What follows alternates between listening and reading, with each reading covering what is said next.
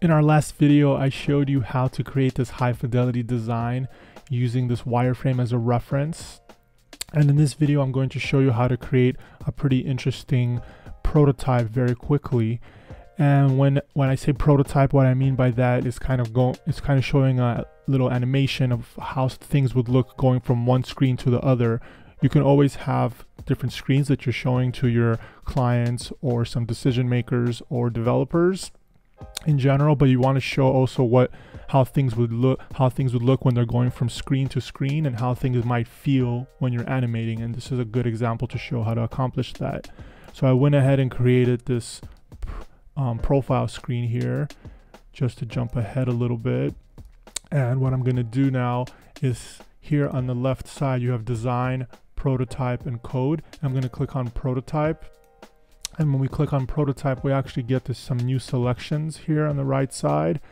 And if I click on this little section, if I click on this section, I get this little dot, and I can just choose it, and I can go to different screens. So that means when I click on this section, it'll take me to this next screen. And I can show you a quick example of what that would look like. So I could come here where it's in prototypes, there's a little play button. I can hit play, and it opens up a new screen. And my screen generates. The reason it loaded in that iPhone, if I click outside, I'm just not clicking on the board, I'm clicking outside on the canvas. And when clicking outside, I can see here there's different information. And it says here device, it says iPhone 11 Pro. And you can have models, you can have different ones. I have the gold chosen. So when I hit play, I get this device, which is really, really nice. So remembering that we created that action to go from one screen to the other. So if I click anywhere outside, if I click here, you could see here that this has a link that we created earlier. Now if I click this link, it takes us to that screen, which allows us to quickly jump from screen to screen in a prototyping environment.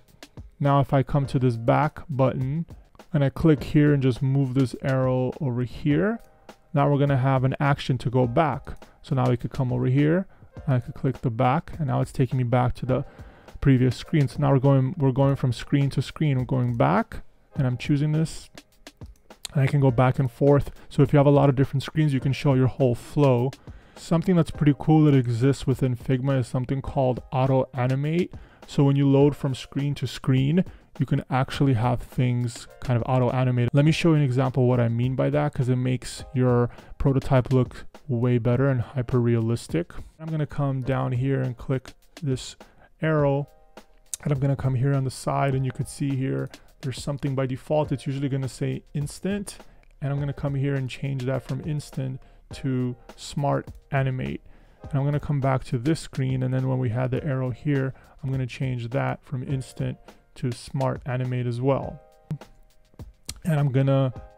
And with the auto animate enabled, let me show you an example of how you can do some really cool animations very quickly.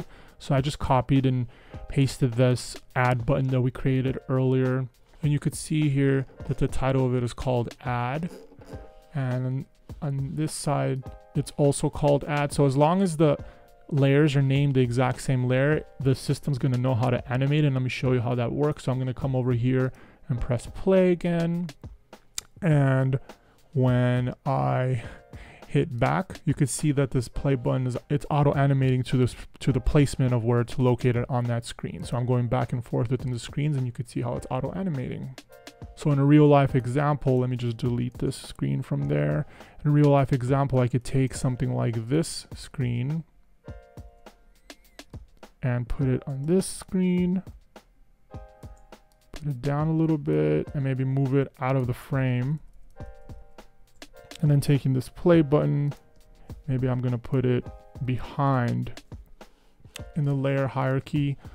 I'll put this behind those frames, something like that. And I'm gonna move it to the side, so it's on the right side. And you could see here that I'm gonna come over here and just play this thing to show you what's happening. And you can quickly see how these animations are affecting our screens as we're jumping back and forth within our prototype. You could see that the add button is coming in left and right, and this bar at the bottom is coming up and down. So I'm going to go back to our design, and I'm going to choose these sections. I'm gonna group them and I'm gonna bring them onto this screen. And I'm just gonna move this up out of our frame. And then I'm gonna come back over here and play. I'm hitting our link and it's coming down and things are just kind of auto animating. And with this link on the top that says share prototype, I can click on that and I can come over here and say copy link, and I can literally send this link to anybody, whether it's a developer or a decision maker or somebody on your team that you need them to check this design out to give you some feedback. You can send them this link and they could just open that directly in their browser. And based on what they think, they could come over here on the side, and there's a button here on the top left, add comments. They could hit that and they can actually come on your prototype and just start adding comments. They could say something like, I like this, and post. And then when you come to your design, you can hide the comments and you can reveal the comments and you're able to actually see them. And when you get all the comments from different people, you could come here back to your board. And when you click on comments, you could see here on the side, you'll get all your comments here, and then you can just go through them and kind of reply back to the comments and make some changes as necessary.